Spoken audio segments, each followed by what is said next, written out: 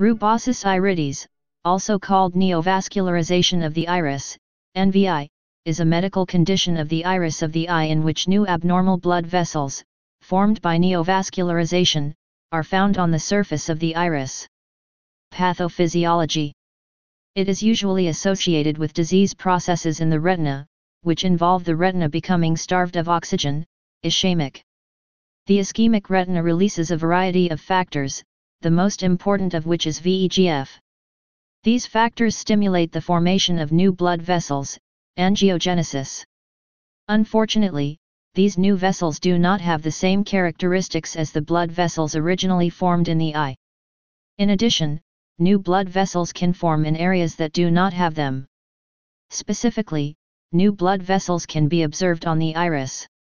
In addition to the blood vessels in the iris, they can grow into the angle of the eye. These blood vessels eventually go through a process called fibrosis, which closes the normal physiologic anatomy of the angle. The closing of the angle prevents fluid from leaving the eye, resulting in an increase in intraocular pressure. This is called neovascular glaucoma. Treatment.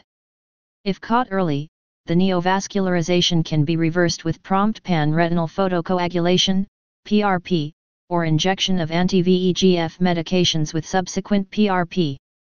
The injection blocks the direct effect of VEGF and acts more quickly but will wear off in about 6 weeks.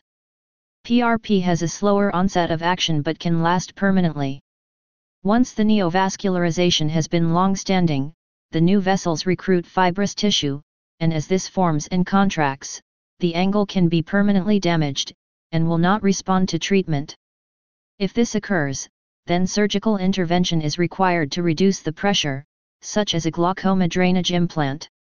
Causes. This condition is often associated with diabetes and advanced proliferative diabetic retinopathy. Other conditions causing rubeosis iridis include central retinal vein occlusion, ocular ischemic syndrome, and chronic retinal detachment. Please subscribe and thanks for watching.